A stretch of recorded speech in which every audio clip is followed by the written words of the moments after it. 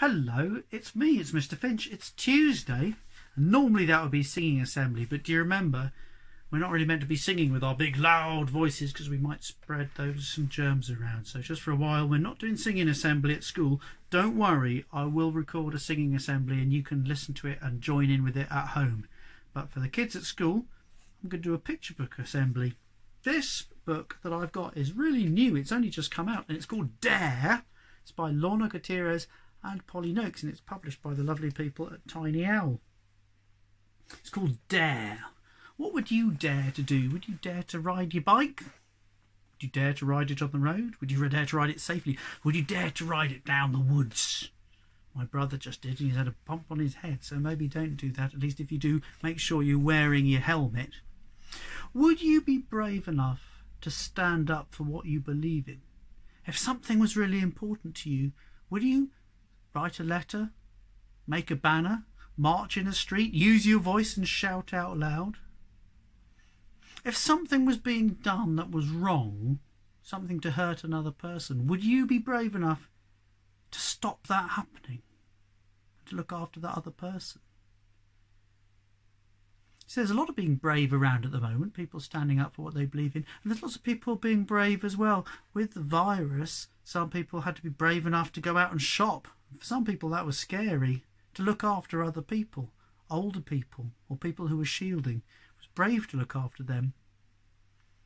And then recently with the Black Lives Matter protest, people have been brave enough to go and stand in the street and say what they think and express themselves. And that's brave too. We can all be brave in our own way. We can all be brave, even if it's just saying, this is me, and this is who I am. That's a kind of bravery.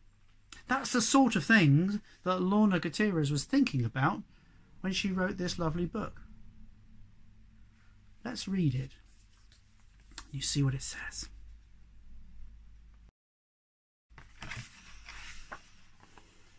Dare to dream. Dare to aspire. Dare to trust. Dare to inspire. Dare to do what hasn't been done.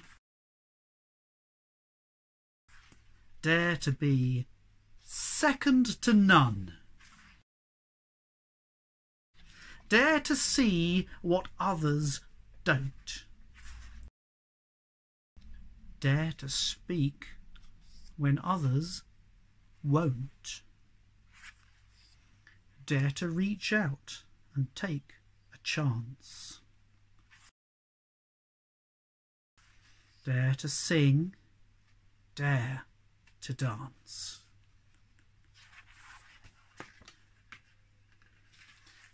Dare to have a hand to lend. Dare to be your own best friend.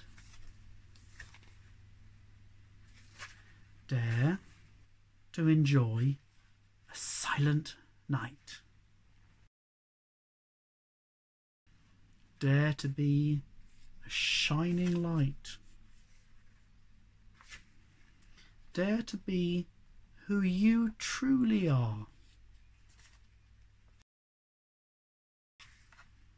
In the light, in the dark, be you, a star. So I wonder what kind of brave you've been in these last few weeks. Have you been brave and looking after yourself? Have you been brave and keeping out the way of mum and dad while they try and do their jobs? Have you been looking after a brother or a sister? Have you been helping to look after someone down the road? Have you been helping to look after yourself? Have you been brave about saying who you are? There's a million different ways to be brave. You don't have to go out and save a life. You don't have to do something huge and adventurous. Sometimes just being sure of who you are and sticking to it is a special kind of bravery. I bet you have been, and I'd love to hear about it. Until next week, I'm going to say goodbye, and I'll read you another book then. Have a brilliant week, everybody. Good to see you. Look after each other. Bye.